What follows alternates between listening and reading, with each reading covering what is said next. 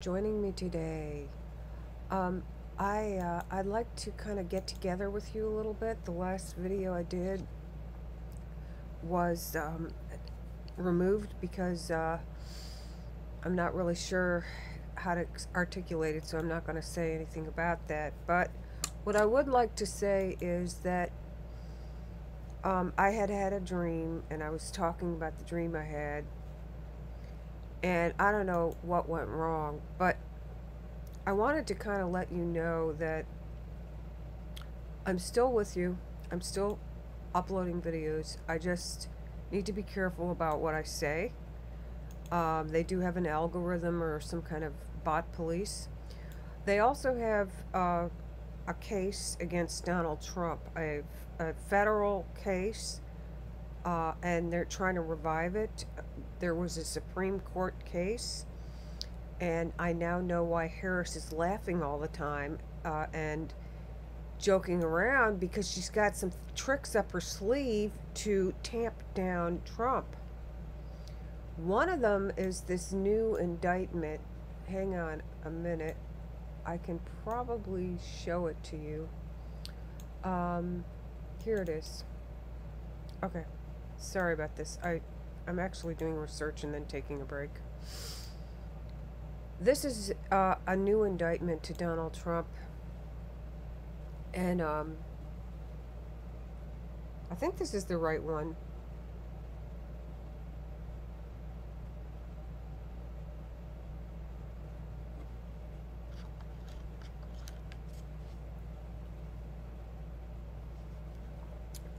They took the same indictment that they had that they lost in the Supreme Court, and they want to revive it and have it heard again. So they're bringing it back.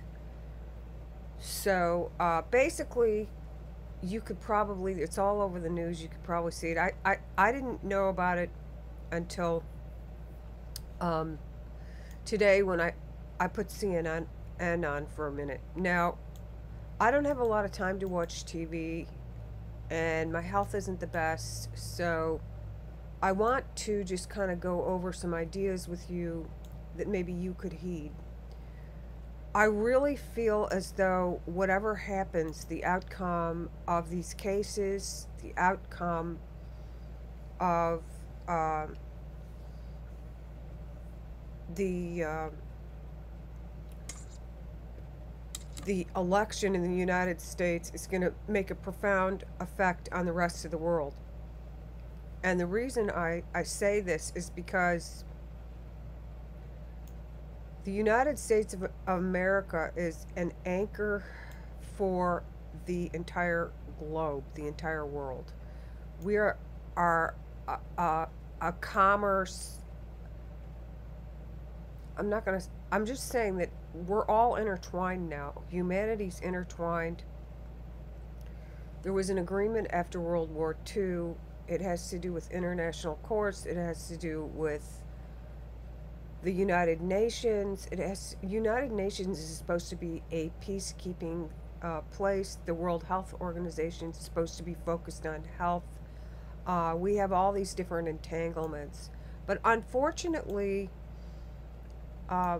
what happens is we have these different entanglements. And this is what I was hearing today was a song, and it was an earworm, and I googled what it could be, and I found the video, so I'm going to put the video below. And I didn't even know who sang it, because it's a really old song, and it would come on the radio every once in a while. It doesn't come on the radio that much anymore, but I listened to it on YouTube, and it has a cute little video, so I thought I'd share that with you. Now, it's called Yellow Taxi.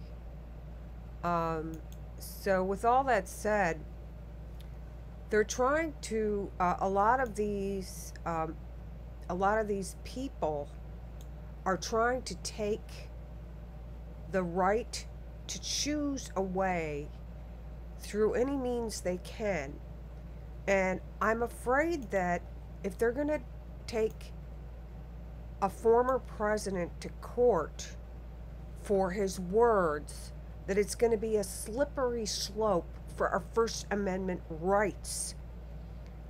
I personally have made comments about the outcome, that I was suspicious they weren't properly counting numbers in 2016. Would I get arrested for what I said? Or be put on some kind of list? I mean, I really think this is overreach, but I haven't really looked at the entire uh, thing. But this is not a popularity contest, okay? This is taking away somebody's rights because you don't like them personally. You don't like the fact that you think that they're abrasive and rude.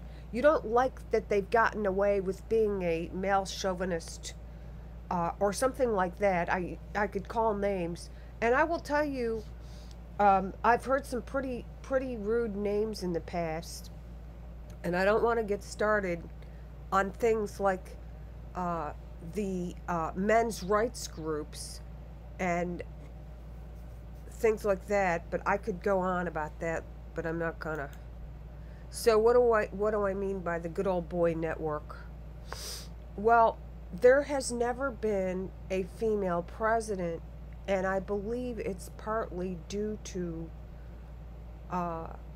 the way the country is, and I believe it's due to chauvinistic attitudes, paternalism, and some social problems, because women can lead just as well as men. With all that said, I think we need to stick with the issues that are important to us and put our differences aside. And that's maybe why this song was coming to my head about the yellow taxi.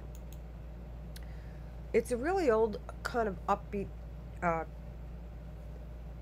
it's about how it's about, different things. So I'm going to put the link below, and I'm going to say to you that this is a Labor Day weekend.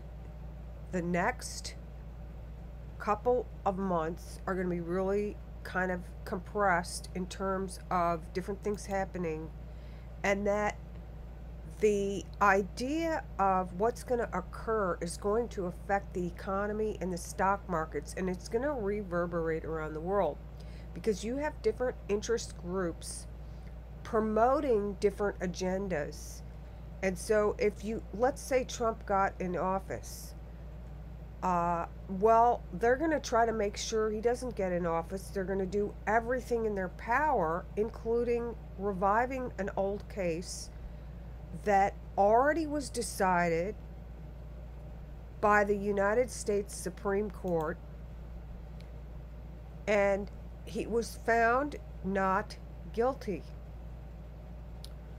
Now they want to change the terminology, so they took the same template and they added it to see if it could now be revived and what timing they have. I really am very highly concerned about First Amendment rights, and I also have concerns about weaponizing different forms of media to control the narrative. I think we need to have equal time in our search engines at what we see coming up, and when we run a search, and balanced articles, not just negative articles about one party or the other. How is somebody going to make informed decisions and be American and have a free country if they're working in tandem to create the illusion of freedom, but they're taking away your choices? That's not American. That's not freedom. So I do know that when this thing happened and somebody was in denial, like the River of Egypt, they were experiencing I didn't see this coming, it can't be, no it can't be type of moment. Kind of like the people after Hillary Clinton. They were like, I can't believe this.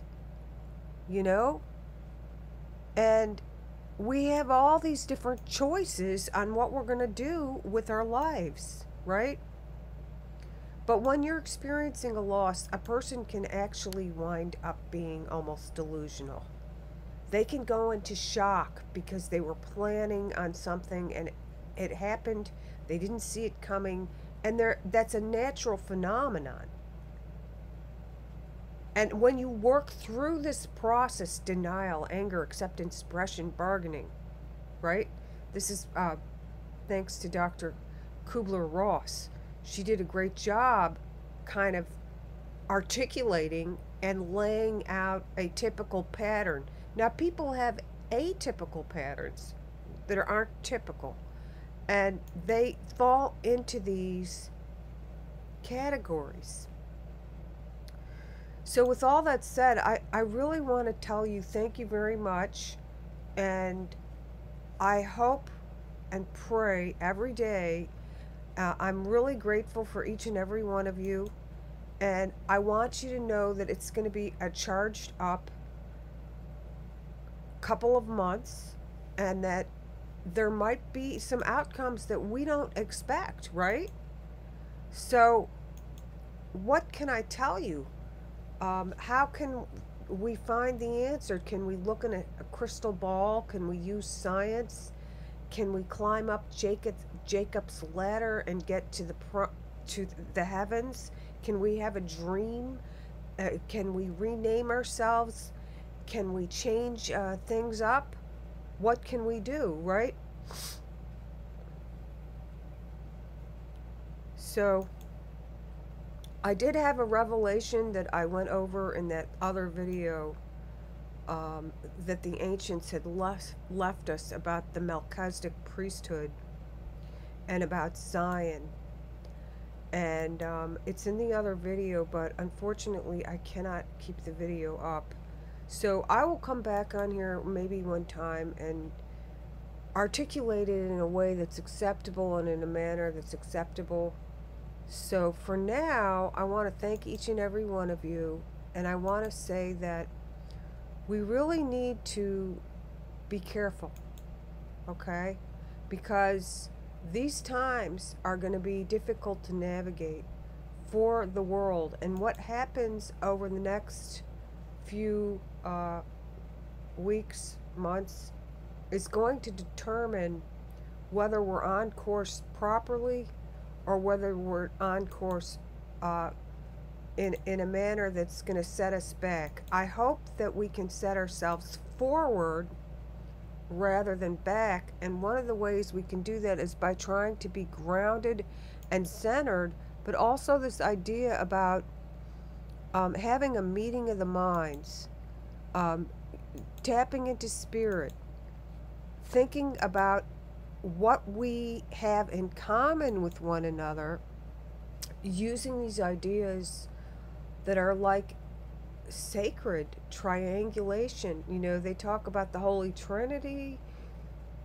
There is something in the energy of two or more gathered together, and there are answers, and we can get to them.